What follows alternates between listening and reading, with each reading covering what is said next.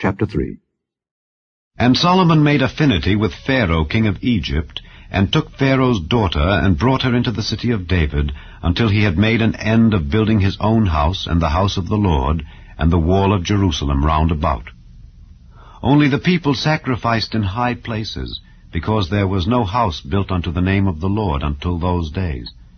And Solomon loved the Lord, walking in the statutes of David his father. Only he sacrificed and burnt incense in high places. And the king went to Gibeon to sacrifice there, for that was the great high place.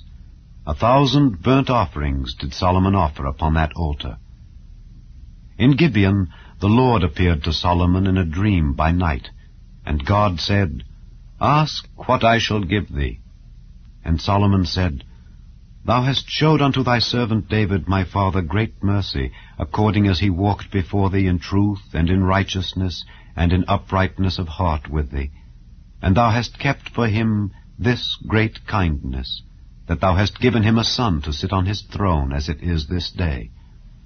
And now, O Lord my God, thou hast made thy servant king instead of David my father. And I am but a little child. I know not how to go out or come in. And thy servant is in the midst of thy people, which thou hast chosen, a great people, that cannot be numbered nor counted for multitude.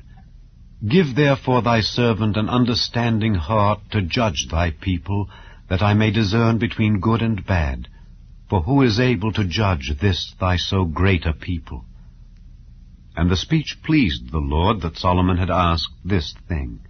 And God said unto him, Because thou hast asked this thing, and hast not asked for thyself long life, neither hast asked riches for thyself, nor hast asked the life of thine enemies, but hast asked for thyself understanding to discern judgment, behold, I have done according to thy words. Lo, I have given thee a wise and an understanding heart, so that there was none like thee before thee, neither after thee shall any arise like unto thee. And I have also given thee that which thou hast not asked, both riches and honor, so that there shall not be any among the kings like unto thee all thy days. And if thou wilt walk in my ways, to keep my statutes and my commandments, as thy father David did walk, then I will lengthen thy days. And Solomon awoke, and behold, it was a dream. And he came to Jerusalem, and stood before the ark of the covenant of the Lord, and offered up burnt offerings, and offered peace offerings, and made a feast to all his servants.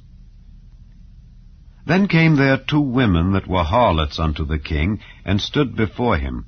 And the one woman said, O my lord, I and this woman dwell in one house, and I was delivered of a child with her in the house.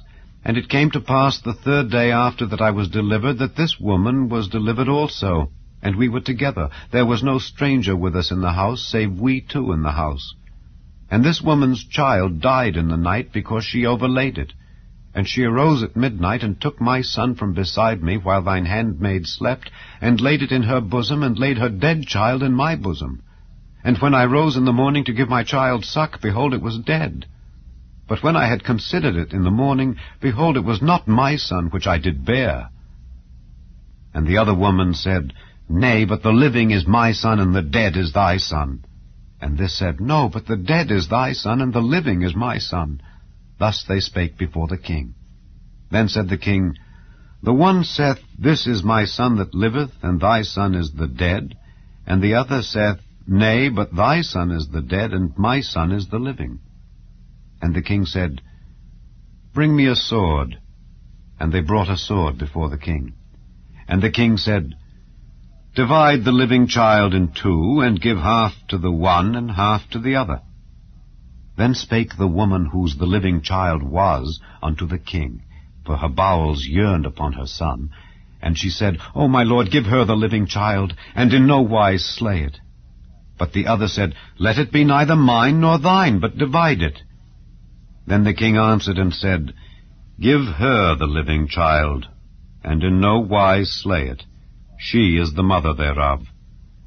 And all Israel heard of the judgment which the king had judged, and they feared the king, for they saw that the wisdom of God was in him to do judgment.